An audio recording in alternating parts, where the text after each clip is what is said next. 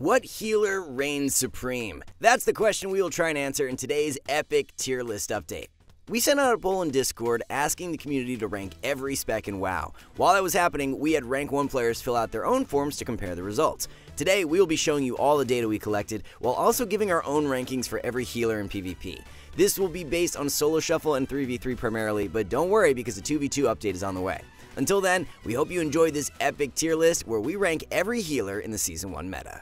First up, we have the S tier, which represents the most broken healer in all of WoW PvP. This was a tough decision, but after careful consideration, we decided that this title belongs to absolutely nobody.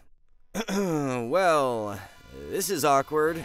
But wait, before you freak out, let's make one thing clear. We're not saying there aren't any good healers. It's just that healers in general are struggling into the meta. Think about solo shuffle for a second. Not only does dampening stack super fast, but healers can't even drink in the middle of the game. On top of that, there are currently some pretty busted specs floating around the meta, like, let's see. Oh yeah, Assassination Rogue. Of course, this spec could just be an outlier, but ask any healer and they will tell you how challenging it is to keep up with damage. And even though Assa Rogue took a hit to their 4-piece and to Deathmark healing reduction stacking in early February, their pressure is still brutal in both 3v3 and solo shuffle. So yeah, it's safe to say healing can be pretty hard these days, and for the meantime, every healer has been pushed down a tier.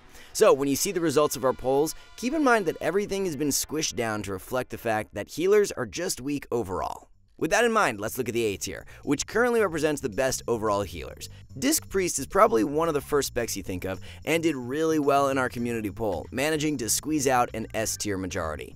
And on the rank 1 level, votes were fairly split, but since we are scaling everyone down, we're going to place Discipline on the A tier. Disc saw a massive list of changes in the 0.5 patch, with one of the most important being a second charge of pain suppression. This is currently giving the spec huge value in solo shuffle, where damage reduction cooldowns are generally stronger than healing CDs due to increased levels of dampening. Disc is also one of the most offensive healers, and is able to keep up on DPS with actual damage dealers even in rank 1 level games. So all things considered, we think Discipline should be on your radar as one of the best healers in the mid-season meta. But if there is one healer that can challenge it, it would be Preservation Evoker, who we are also placing on the A tier for now. The content patch included a few changes, including a redesign to Dream Projection, which reduced its healing slightly and made it dispellable. But in some ways, this was offset by a buff to Emerald Communion, which can no longer be interrupted with some forms of micro CC.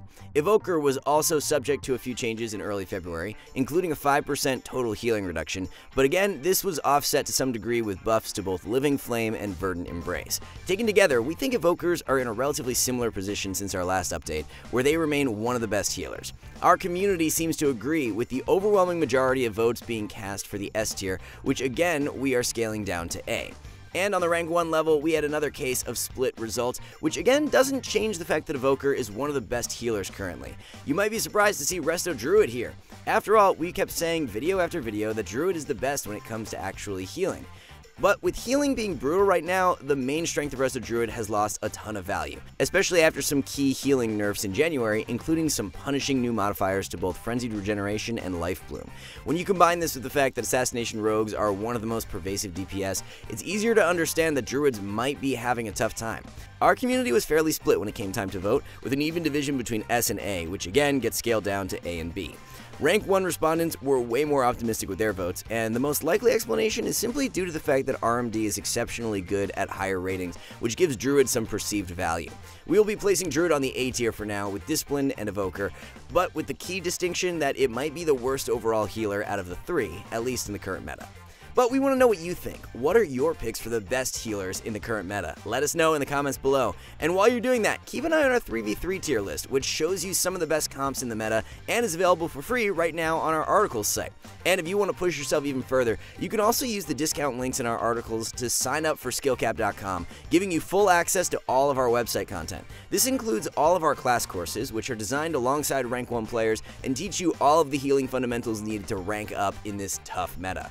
These players even upload weekly arena commentaries which guide you step by step through your hardest matchups and show you how to deal with the most difficult solo shuffle lobbies. If you still have doubts, all this comes back to the guarantee that you will gain at least 400 rating while actively using our website or your money back. So what are you waiting for? Visit skillcap.com and start your next PvP journey today. Unfortunately, we're going to have to go down to the B tier for now, which again is just a scaled down version of the A tier. Here we have Restoration Shaman, who got a majority of scaled down A tier votes within our community. Results were almost identical at the rank 1 level, which means it's fair to say that most people think Shaman is B tier. Some of the most recent changes to Resto Shaman included buffs to some of their casted heals, which on paper might seem like a big deal until you realize that Resto Shamans rely more on their instant cast heals instead.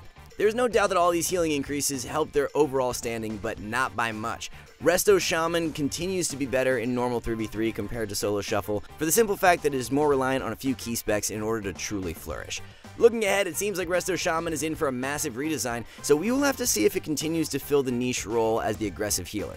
Joining Resto Shaman will be Mistweaver Monk, who have been on a wild ride of class tuning since the game was in beta. Some early season changes included a complete removal of a major healing cooldown, something which many monks feared would set them too far behind, but not to worry because help would eventually be on the way.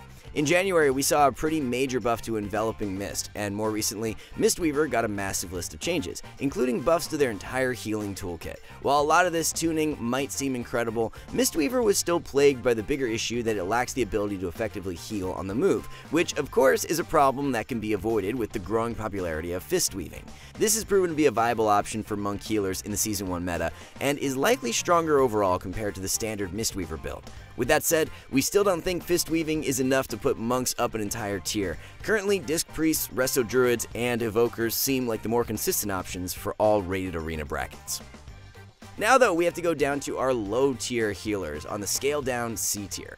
Holy Paladin is first on our list, and ironically they actually did very well in our community poll, with many people actually believing they are mid to high tier. On the rank 1 side though, there is clearly more pessimism, with the majority of respondents placing them in the scaled down low tiers.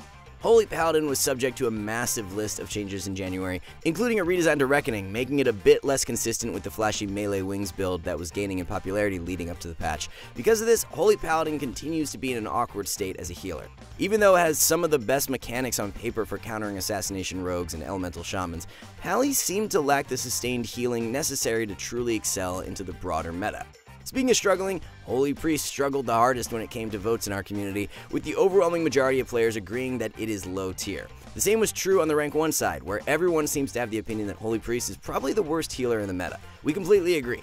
Right now, Holy Priest is a bit of a meme if we're being honest. Its most efficient way of healing involves literally turning itself into an angel for a few seconds and spam casting spells like their lives depend on it. Hopefully Blizzard is saving future tuning for later, since we don't expect a whopping 3% buff is enough to perform a miracle for Holy Priest on our tier list. Some of you out there might be pointing at the recent tournament success of Zen, where his Holy Priest Thug Cleave is doing exceptionally well. Keep in mind that these results are more or less an outlier in a tournament meta dominated by other healers. So while Zen might be proving that Holy Priest can work, there are thousands of other healers on the ladder who prove that their specs work much better. And with that, we have our complete picture of the healer meta. Remember that because this is an overall tier list, everyone has been scaled down due to how brutal healing feels overall. If you want a solo shuffle specific tier list, check out our most recent update. In any case, Disc Priests and Preservation Evokers continue to be the best overall healers, with Druid being a bit stronger in 3v3 compared to solo shuffle, since it has access to some amazing comps in Constructed Arena. If you're wanting to know what comps to play in 3v3, check out our brand new tier list on our articles site. There, you can also find discount links for skillcap.com, giving you full access to all of our website content, which, as a reminder, is backed by a rating gain guarantee, where we promise that you will gain over 400 points just by using our guides. Visit the links below to learn more.